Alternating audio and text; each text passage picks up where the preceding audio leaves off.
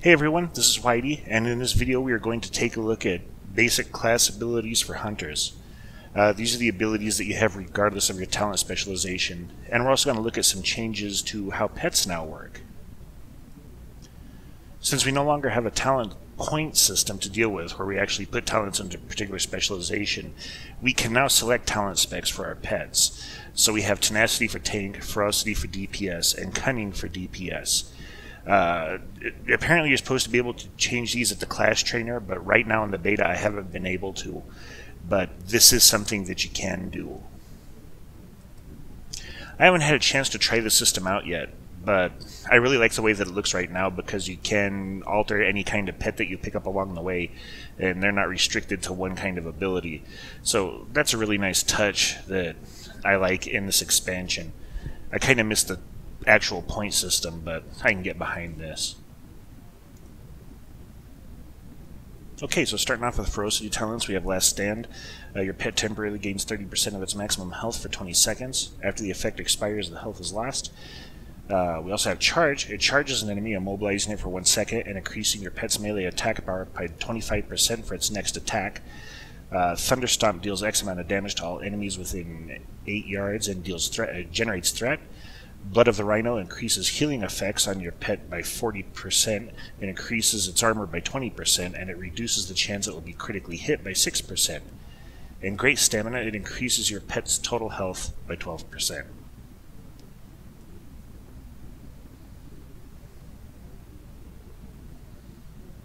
And for our ferocity talents, which is DPS, we have Rabid, which increases your pet's attack power by 50% for 20 seconds. Heart of the Phoenix, when used, your pet will miraculously return to life with full health. Dash increases your pet's movement speed by 80% for 16 seconds. And Spiked Collar increases damage from your pet's basic attacks, as well as haste and critical strike chance by 10%.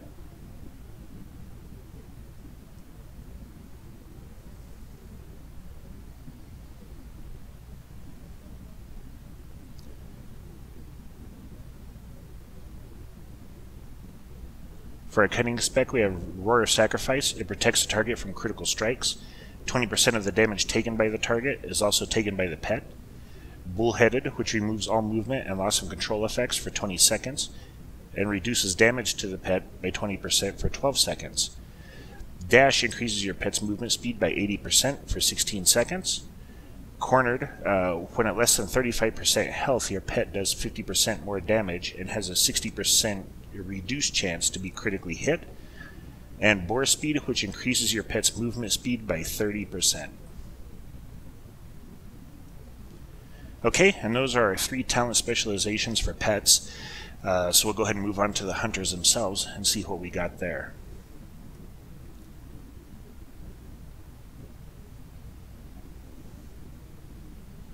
Okay, we got our 3 specs, Beast Mastery, Marksmanship, and Survival.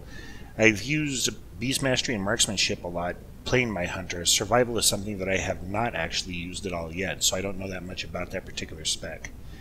But we can go now and take a look at our general abilities. For our changes that have occurred in the Hunter class, many of our old talents have become specialization skills. Our ranged weapons no longer have a minimum range. Hunters can now equip either a ranged or melee weapons, but not both, because the ranged weapon slot has been removed. And just like we covered, talent specialization can now be chosen for pets.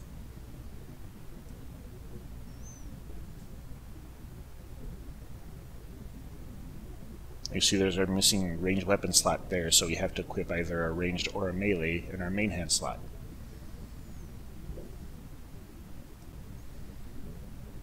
Here's a brief look at our core abilities. We're going to be going through each of these in the talent spec videos. And then here's our talents here. Okay, let's get back to page 1. And let's see what we got. Our Arcane Shot, 65% weapon damage plus X as arcane damage. We also have Beast Lore, which gathers information about the target beast, showing damage, health, armor, diet, and special resistances. It also reveals whether the creature is tameable and what special abilities the tame pet will have. We have Aspect of the Cheetah. It increases movement speed by 30%. If the hunter is struck, he will be stunned for 4 seconds. There is a glyph that will allow you to take out the stun in exchange for a 4-second aspect cooldown if you are struck. I have Call Pet, which summons the inactive pet to your side. Aspect of the Fox, it allows the hunter to activate Steady Shot, Cobra Shot, and Barrage while moving, and causes him to gain 2 focus whenever he is hit by a melee attack. In Camouflage, the hunter and their pet blend into their surroundings, untargetable by ranged attacks. It provides stealth while stationary and reduces the range at which enemies can detect the hunter. Hunters can lay traps from within camouflage, but any damage done breaks the effect. This can be glyphed to allow the hunter to keep their stealth while they're moving instead of just stationary. So that's a really nice change to that effect. I just got my hunter to level 85 on the live realm about a month ago, so I haven't had a chance to use camouflage all that much yet.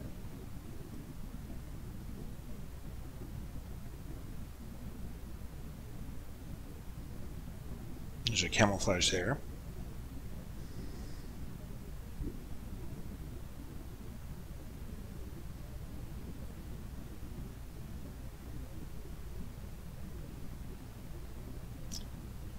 We also have Aspect of the Hawk. It increases ranged attack power by 10%. This can be glyphed to replace it with Aspect of the Iron Hawk, which also has a damage reduction. Concussive Shot dazes the target and slows their movement speed by 50% for 6 seconds. An Aspect of the Pack, all party and raid members within 40 yards, well, their speed will be increased by 30%, and they will also be dazed if struck. We have Deterrence. When activated, it causes the hunter to deflect melee attacks, range attacks, and spells, and reduces all damage taken by 30%. The hunter can't attack while it's active. Auto Shot causes the hunter to shoot at the target automatically and lasts until cancelled.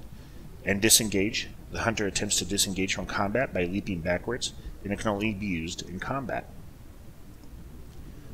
Dismiss Pet sends the hunter's current pet away. This pet or another can be summoned after. Hunter's Mark places a Hunter's Mark on the target, increasing the range damage of all attackers against the target by 5%. The target is visible through the hunter while Hunter's Mark is active, allowing the hunter to see through concealments. The target also appears on the hunter's mini-map. And we have Distracting Shot. It distracts the target to attack you, but has no effect if the target is already attacking you. It can be glyphed to cause the target to attack your pet instead.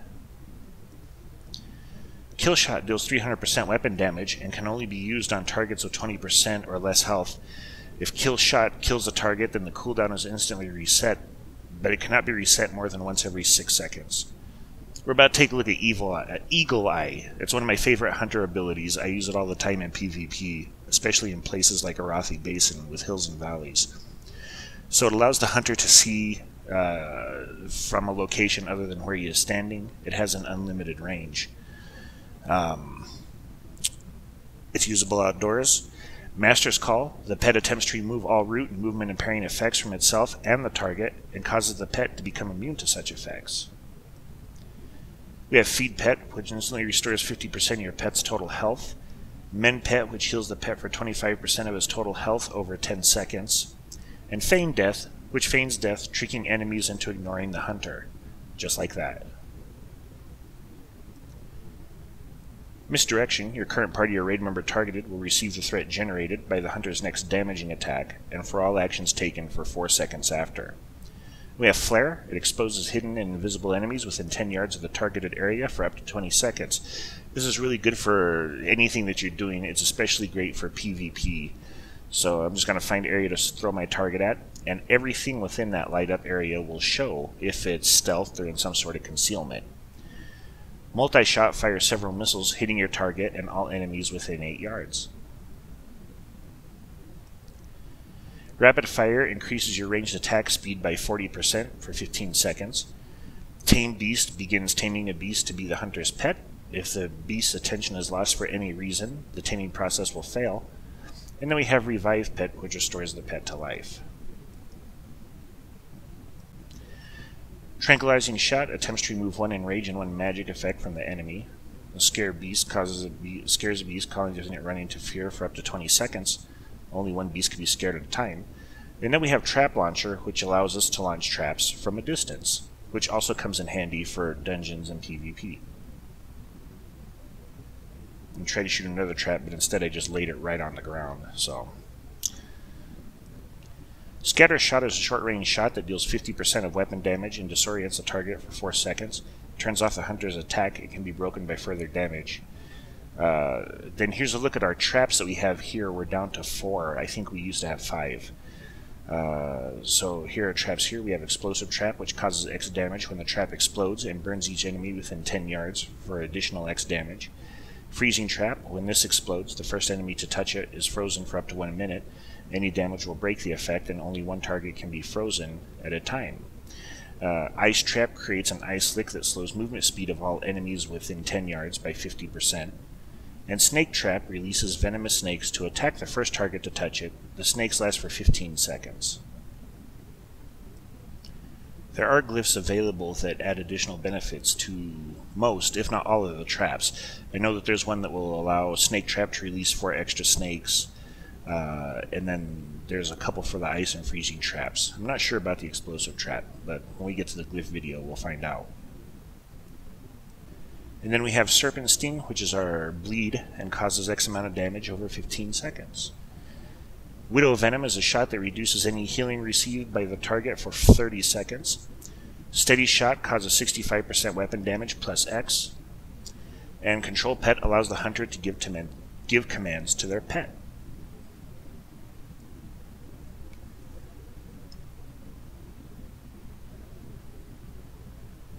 Focused Aim reduces pushback from damaging attacks while casting Steady Shot and Cobra Shot by 70%.